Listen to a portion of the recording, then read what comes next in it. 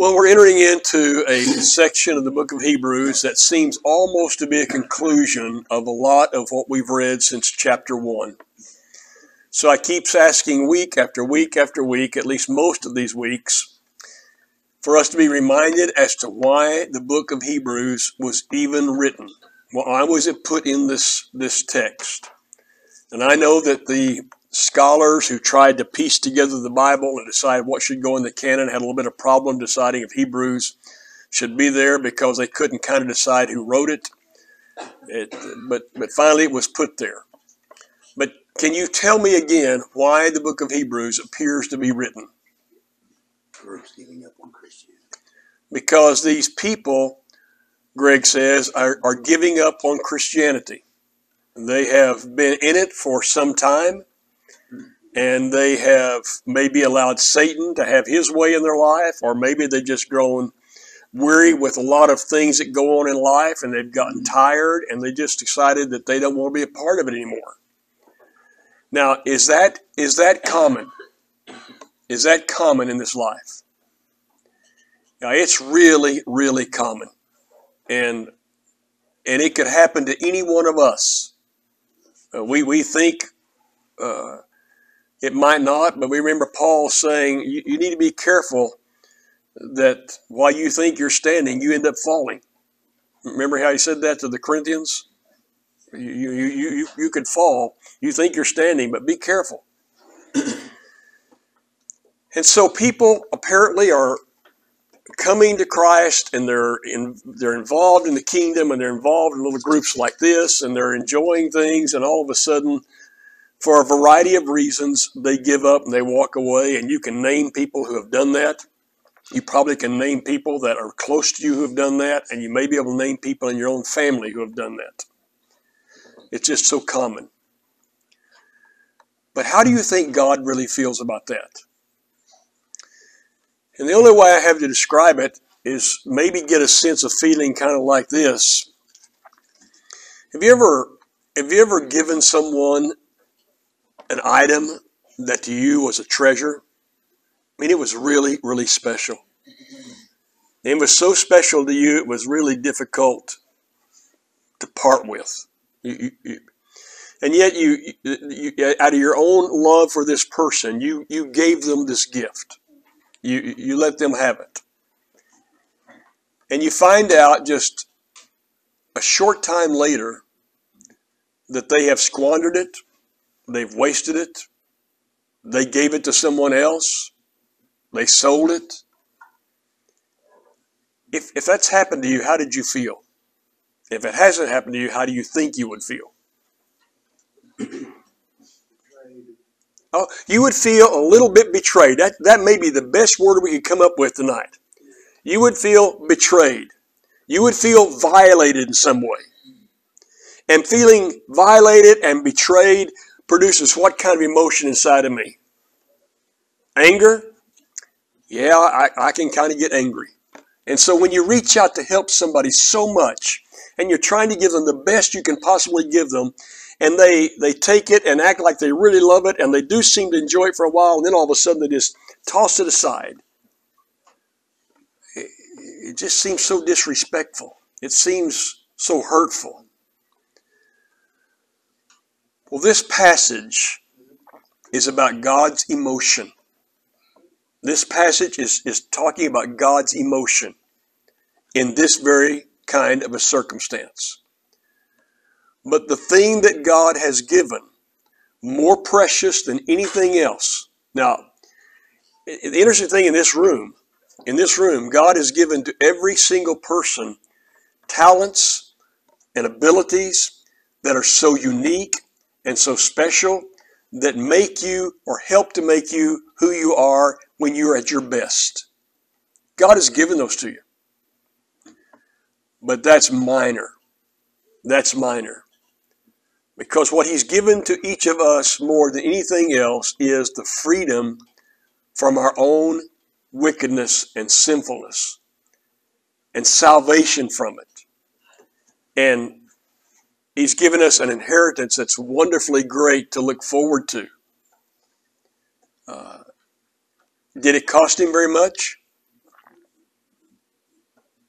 It cost him sending himself in the form of his son to this earth to live among the people he had created, to live like the people he had created, and to suffer with the people he had created, and then have those people he created beat his son up and literally destroy him. He let his son do all that so that our sins would be gone. And it's a special, special gift like none other. And so in verse 26 of Hebrews chapter 10, you find some of the strongest language anywhere in the Bible. And you can go to 2 Peter chapter 2, verses 20 through 22, and find the very same thing in a very, very quick snapshot. But it's not as detailed as right here. If we deliberately, he says, keep on sinning after we received the knowledge of the truth. Now, everybody capture what that means. I'll not get through all this tonight. Time's too short for that. But if we deliberately keep on sinning after we received this knowledge of the truth, the implication there is, it's not just we received the knowledge, we received the truth. We received Jesus. We came into this kingdom. And we're excited about this newfound salvation. But something happened. Satan happened. We just got tired of it.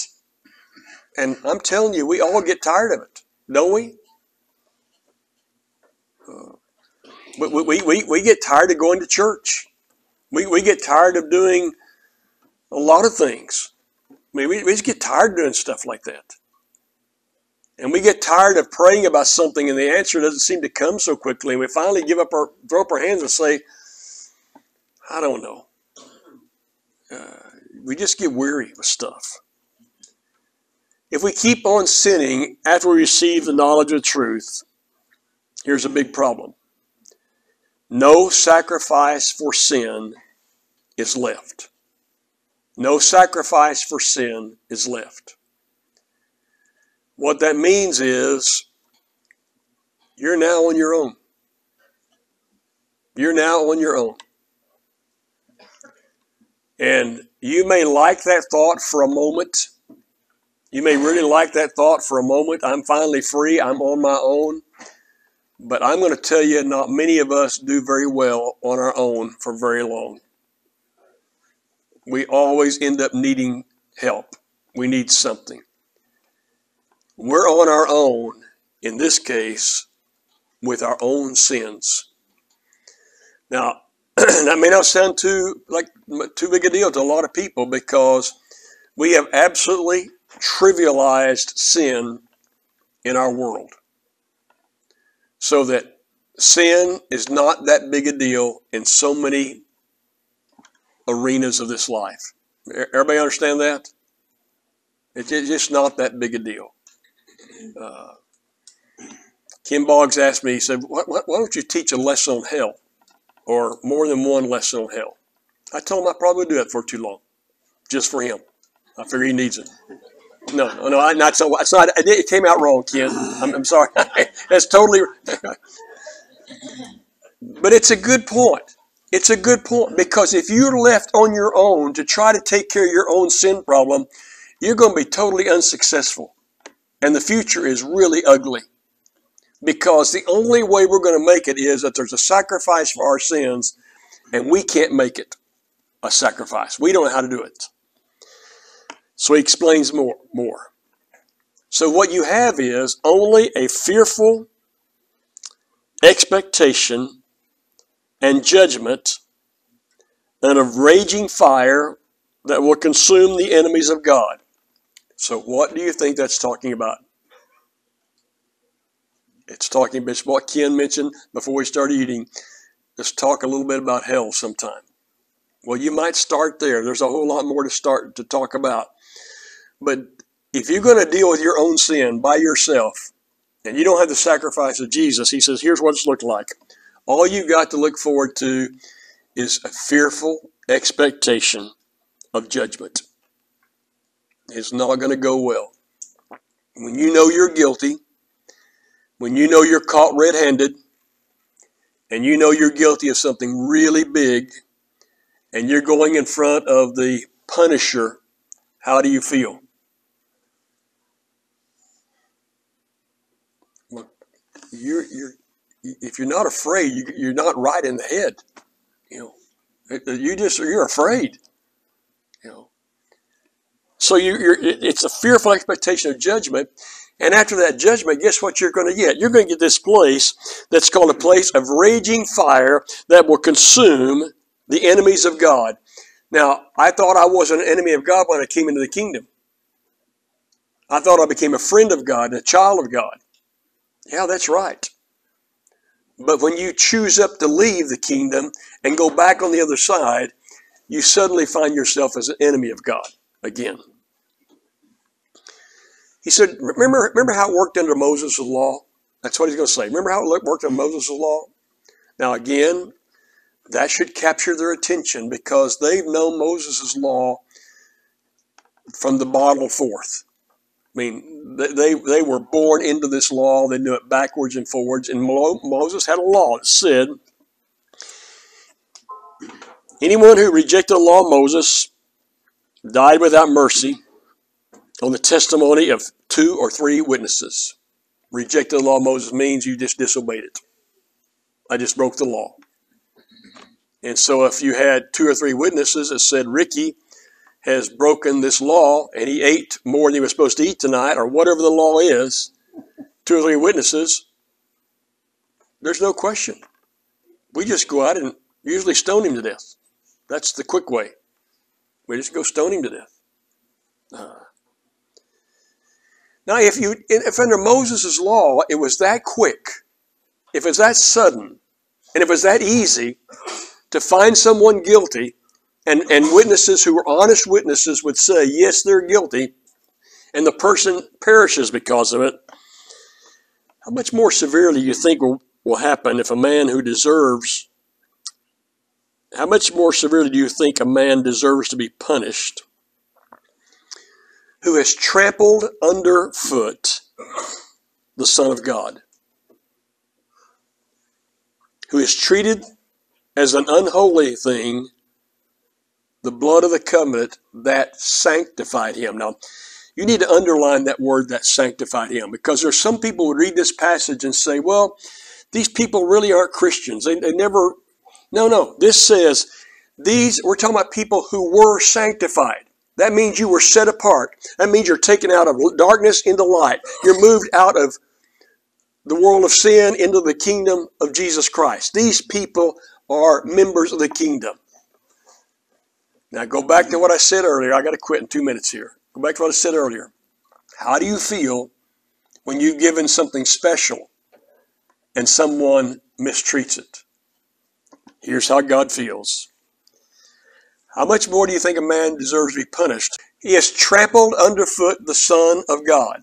So as God is looking from his throne, and he looks down and sees Ken Jones, who has been sanctified, walking away and deliberately sinning and saying, I've had it with this life, I'm going back to something. He said, it looks to me like you are trampling under your feet the gift that I gave you. It looks to me like you threw it on the ground and you stomped all over it. That's why you're going to face the fiery expectation of judgment and the fire that follows. So, wow. And you treat it as an unholy thing, this blood of the covenant, the blood of Jesus Christ. That's the covenant, the blood of the covenant that originally set us apart. And one other phrase. And you've insulted the Spirit of grace. You've insulted the Spirit of grace. Now, it's an interesting concept. Where have we said over and over again for 5 years now, where have we said the Spirit is living? Right now, where is the Spirit living? Inside of us. Inside of those who have been sanctified or set apart, those who have been, we commonly say, saved, those who I call all the time members of the kingdom. The Spirit lives inside of us. And we put insult to the Spirit who's inside of us. It's like we say, we don't care if you're inside of us or not. We don't. I'm going to do what I want to do. So I trod underfoot the Son of Man, and I throw insults at God who lives inside of me. Do you think this is serious stuff? You think this is really serious? That last verse, though, scared me to death. So verse 31, I'm not getting ahead next week. But No, that's good. it says, it's a dreadful thing to fall into the hands of a living God. Yeah. It's going to be one of the scariest ones to me. Yeah. Because that's your hell story again. That's your hell story again of what it means to fall into the hands of a living God. This fiery, fiery pit that's going to destroy us. I don't know. I don't like to speak guilt kind of lessons. I don't like to guilt people in anything. But I do like to speak everything with reality. Here's reality. I tell everybody, everywhere, in every business, and everywhere I talk, and every family, unless you know reality, you can't make a good decision for tomorrow. Unless you know reality, you can't make a good decision tomorrow. This is reality. So if you're thinking about quitting, this is reality for those who quit.